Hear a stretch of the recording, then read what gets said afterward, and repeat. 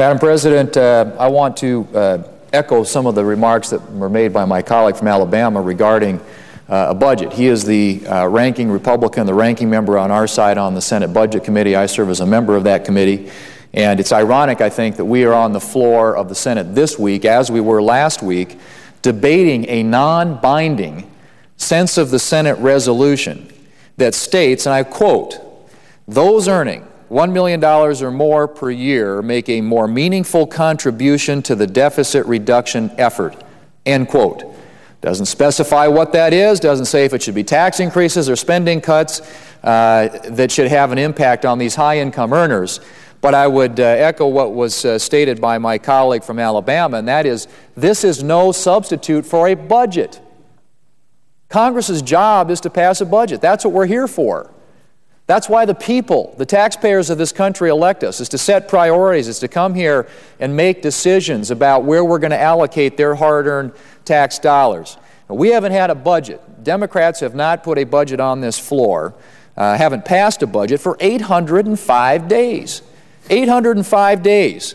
Now, this sense of the Senate resolution, which is vague and ambiguous and meaningless, doesn't do anything to address the fiscal challenges that our country faces or to achieve any level of budgetary savings.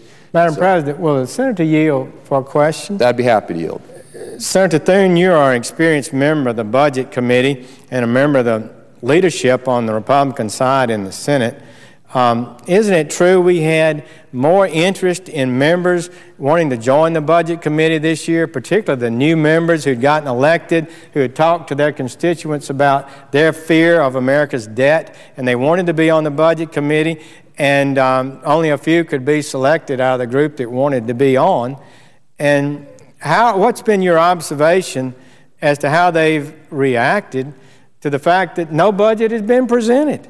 The committee never met or even marked up and had hearings as the U.S. Code requires. Maybe you could share with them how they felt about it. Well, and I would say, Madam President, to my colleague from Alabama, he's absolutely right. There was tremendous interest this year because really, if you look at the last election, the 2010 election, a lot of the people who were elected, new members both in the House and the Senate, were elected because they ran on a message to their constituents of getting America's fiscal house in order, getting spending and debt under control. Where does that start? It starts with a budget. And so they got here, and a lot of them tried to get on your committee, on the Senate Budget Committee, and we have all these bright new members of the United States Senate who have a lot to contribute, who have had no opportunity to do that because we haven't had a budget. We haven't had a markup. We haven't done any of the things that are necessary in order to move the budget process forward. And so I am completely in agreement with the senator from Alabama when it comes to what the priority should be around here. It ought to be doing a budget that actually focuses on cutting spending and getting this debt under control. I'd try to offer an amendment to this non-binding sense of the Senate resolution. Unfortunately, the majority leaders blocked any amendments from being considered to this measure.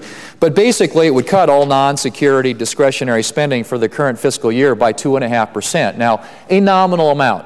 I recognize that, okay? It's not a big spending cut. It is a small haircut, and it's not going to solve our problems. It produces about $11 billion in savings from some of these accounts that have seen, as the senator from Alabama noted, extraordinary growth since 2008.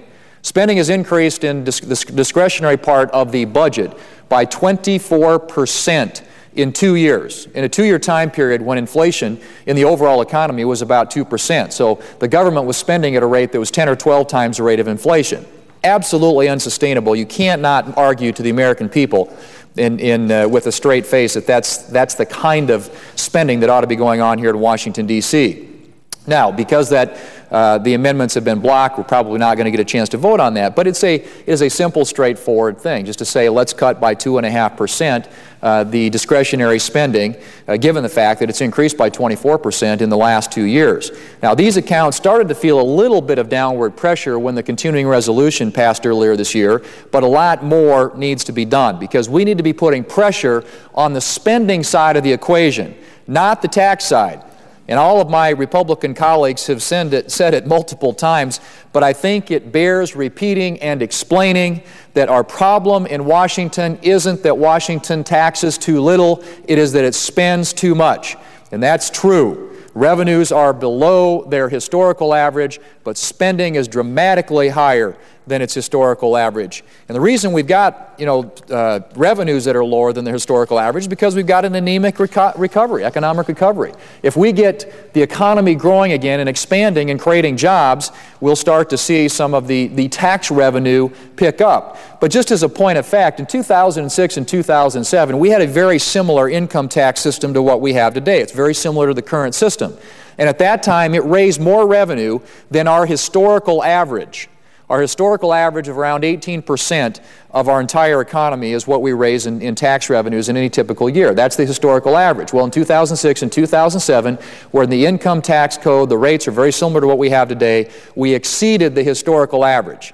So the issue is not that we have too little revenue here in Washington. It's not that Washington taxes too little. It's that Washington spends too much. Once the economy starts to turn around, we know we're going to be raising a substantial and sufficient amount of revenue without having to resort to tax increases.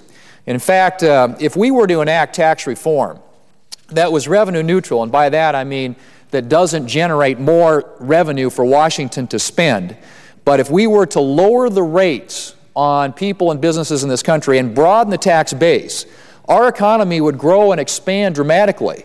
And we'd see, I think, even more revenue generated for the federal government and certainly more jobs created, which is what everybody in this country wants to see. We should not, however, Madam President, simply be increasing taxes to pay for an ever-increasing spending for programs that aren't sustainable.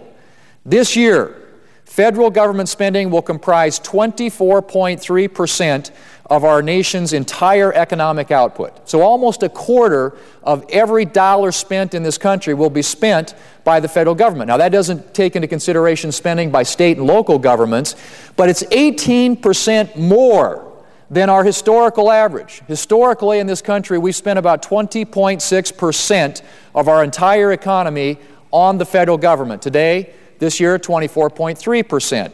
We're almost at a quarter out of every dollar being spent by our federal government here in Washington, D.C. What happens? Well, that means that there's less activity out there in the private economy, which is where the real jobs are created. And when the federal government is spending this much and borrowing this much, it crowds out private investment, makes it more difficult for the private economy to get out there and to create jobs that are actually permanent, good-paying jobs for the people in this country. Now, perhaps an even more pertinent statistic is the years in which our budget has been balanced since 1969. These budgets were balanced because spending was constrained. If you look at the 5 years when the budget was balanced, the federal government spending in those years comprised just under 18.7% of our GDP, of our economic output.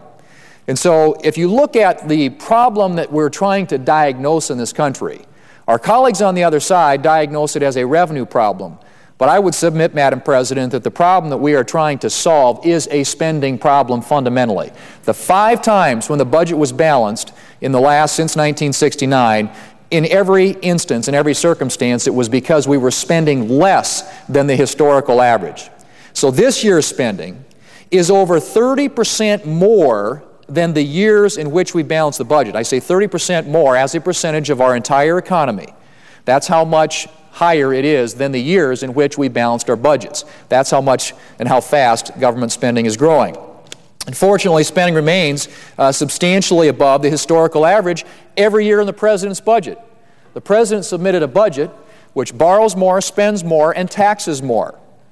I can't think of a worse way to get out of an economic downturn and to start creating jobs than to continue to spend at this uncontrollable rate, to continue to borrow more and more money, and to impose higher taxes on an American economy that is already struggling. After 2018, according to the President's budget, spending increases every single year. That, Madam President, is a spending problem. That's not a revenue problem.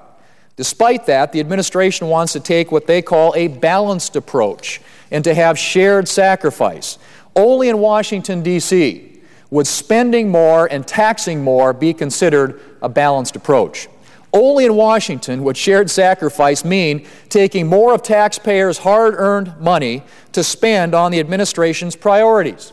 And just to put a fine point on that, this week the President said, and I quote, that he'd rather be talking about things that everyone wants, like new programs, end quote. This is code for I need more of your money so that I can spend more. And Madam President, I reject that notion. We do not need more spending here in Washington, D.C. We don't need more programs. We don't need to expand government. Government is too big already at 25% of our entire economy. Now let's pretend for a minute that deficit reduction really was the President's priority. What's happened in the past with these, quote, balanced budget deals? Well, in 1990, the budget agreement reached by President Bush at Andrews Air Force Base was supposed to have spending cuts that outnumbered tax increases by a 2-to-1 margin. Spending was supposed to be cut by $274 billion, and taxes were going to be increased by $137 billion. What actually happened?